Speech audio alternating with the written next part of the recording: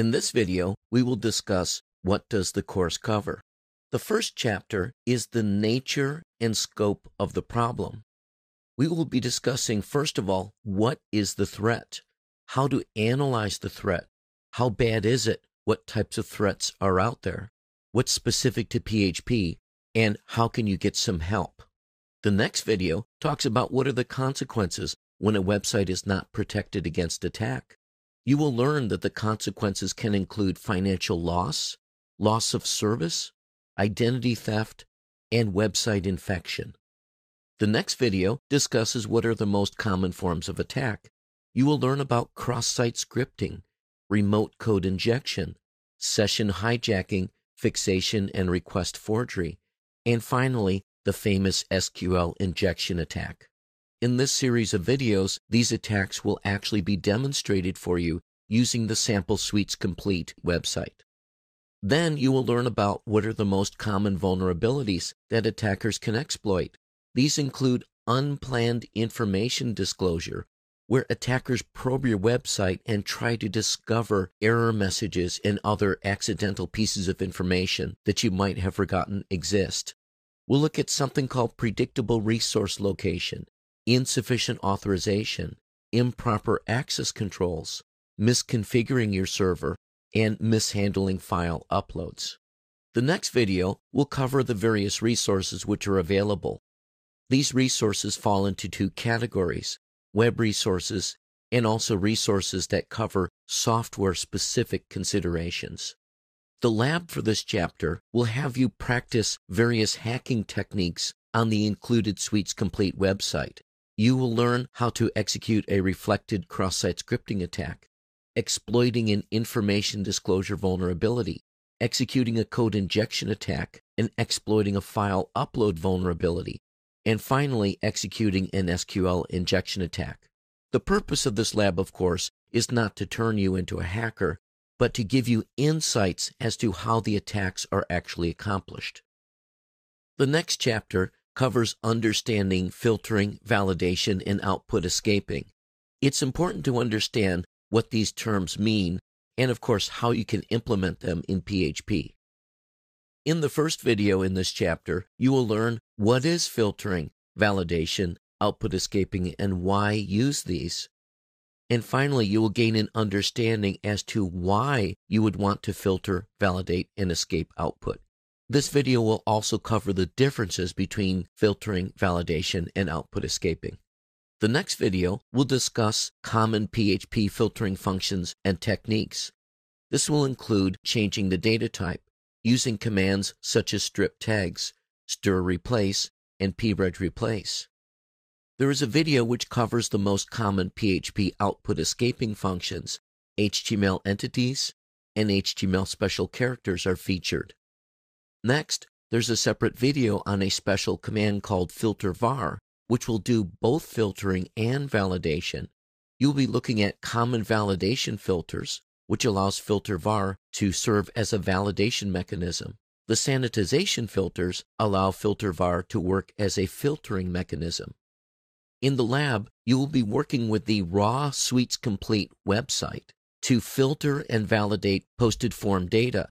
You will be modifying the add member form, adding validation and filtering for all fields. You will then add appropriate validation messages and make sure that invalid entries are not added to the database. You will then be able to test using the techniques demonstrated in earlier videos. The next chapter deals with preventing the most common forms of attack. As mentioned before, to prevent cross-site scripting attacks, you will be analyzing techniques regarding stored and reflected cross-site scripting and learning how to escape output to prevent these sorts of attacks. You will also learn how to protect forms, as well as incorporating new HTML5 features. In the video on preventing session hijacking and forgery attacks, you will learn how to regenerate session IDs, how to provide a logout option, how to set up a timer to keep your sessions short, and finally, how to build a profile of the user using external factors, which reduces your reliance on a sole point of vulnerability, namely the session identifier. In the video, Remote Code Injection Attacks, you'll be looking for vulnerabilities surrounding the include statement. We'll be examining possible vulnerabilities with a functionality called auto-loading. The PHP INI settings will be examined. And finally, there will be a discussion on some remote or more obscure forms of injection attack. In the lab for this chapter, you will be protecting the shopping cart on the Suites Complete website against cross-site scripting attacks. You will be protecting the website against character-based attacks by setting a specific character set of UTF-8. You will be securing the login process against session hijacking. And finally, you will implement some protections to prevent remote code injection. The next chapter deals with protecting against common website vulnerabilities. The video on protecting against unplanned information disclosure discusses concepts such as proper error handling, reporting, and logging. You will look at how to shut off the display of errors. Techniques on exception handling in object-oriented programming will be discussed. And finally, there's a discussion on improving code efficiency. The video on protecting against predictable resource location will discuss things such as changing open source defaults, staying away from obvious names, what PHP INI settings should and should not be set, and also the default PHP INI settings which should be changed. The video on protecting against insufficient authorization will discuss improper access to secure areas of the website and also improper authority for low-level accounts. There is also a video on protecting against improper access control. In this video, we will discuss things such as the proper storage of passwords, password controls, creating new and resetting old passwords, and the logic which you should follow. And finally, a discussion on PHP hashing and encryption extensions. The video on avoiding misconfiguration discusses things such as file system rights, various PHP INI security settings, and also running PHP as a CGI binary. In this chapter, there's also a video on protecting file uploads. You will learn which PHP INI settings are appropriate to set, how to implement safety checks, sanitizing the file name, moving the uploaded file to a secure location, implementing HTML5 features, and finally a number of other safety measures which should be taken. In the lab for this section, you'll be improving the security on the Suites Complete website to prevent exploits of common vulnerabilities. You'll be tightening up the website to protect against information disclosure, insufficient authorization, predictable resource location, and also you will be setting up proper access controls.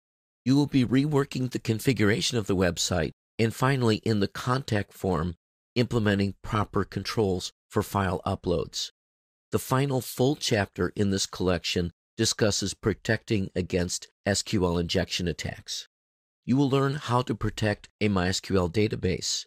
The discussions will include using an up-to-date extension, not allowing direct access over the internet, implementing proper database user access controls, and finally, reviewing default settings. There's a video on implementing database escaping and quoting. You will learn what is database escaping or quoting, what are the benefits, and how can these be implemented in PHP. There's another video on using prepared statements. You will learn what is a prepared statement, what protection does it provide, and how can you implement a prepared statement in PHP. In the lab for this chapter, you will be protecting a MySQL database against SQL injection, again in the Suites Complete website. You will be rewriting certain model classes in order to use the latest extension and also to implement prepared statements and database escaping and quoting. The final video discusses the author. You will be learning about the author's work, programming languages used, operating system environments and protocols, education, and certifications.